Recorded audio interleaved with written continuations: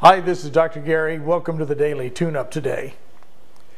Many of us, as we live our lives, as we go through events, people do things to us and there's never any recovery from it because what they've done becomes somewhat devastating. It can happen with divorces, affairs, businesses, when someone betrays us. Many times I talk to people who are just raging with anger because they are holding a grudge or holding something against someone else because it's changed their life and had a devastating effect.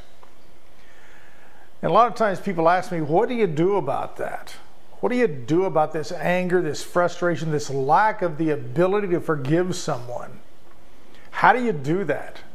Easier said than done. You know, just yesterday I talked to a young man who is going through this, and it's had devastating effects on his psychological health, his emotional health, his financial health. And this is an successful individual. This is someone who is extremely successful and has had great success in their life, but it's devastated them.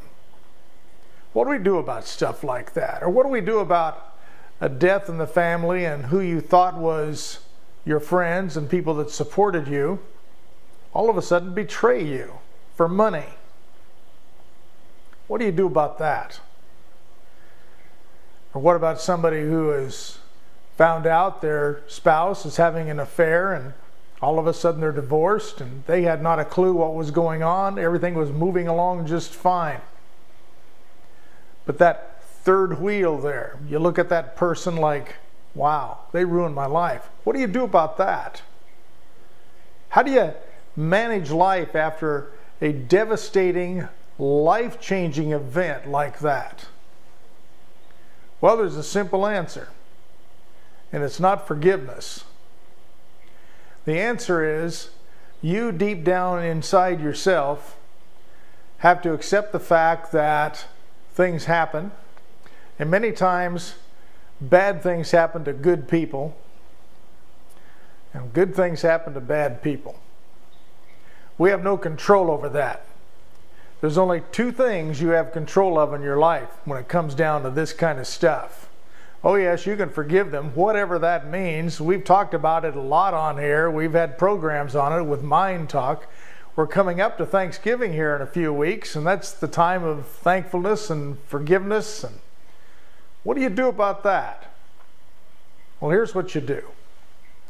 First of all, you got to take a deep breath and understand that you holding on to it and you focusing on it is ruining your life. And what you do when you focus on it and think of that other person that perpetuated evil on you, you're empowering that. And what empowering means is you're giving it all of your good energy. We only have so much energy to go around.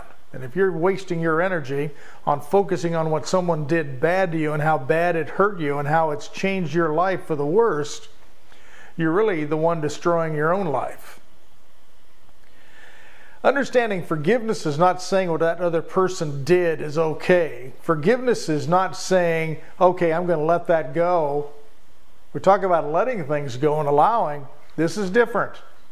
What forgiveness in this instance is you deciding you're not going to give it any more of your life, any more of your positive energy towards their negativity. It means that you're going to make a decision today that you're going to move beyond this now and learn from it. You see, one of the reasons we can't forgive someone or forgive the past is we haven't learned our lesson from it.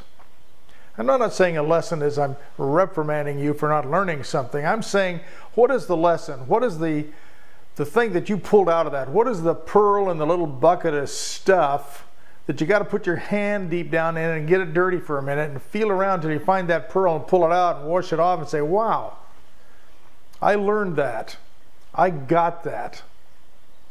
And you have to do this without being cynical and without tainting your own good intentions and your goodwill in your life. So what you do about that is make a decision right now that you're not going to give it any more negative energy and attention. And every time you think about that, that's your cue to forcibly and consciously focus your attention on something that makes you feel good. By doing that, what's going to happen is you're going to retrain your consciousness to not go there anymore. Also, that other person that's walking around this earth that perpetuated evil on you, they'll get theirs.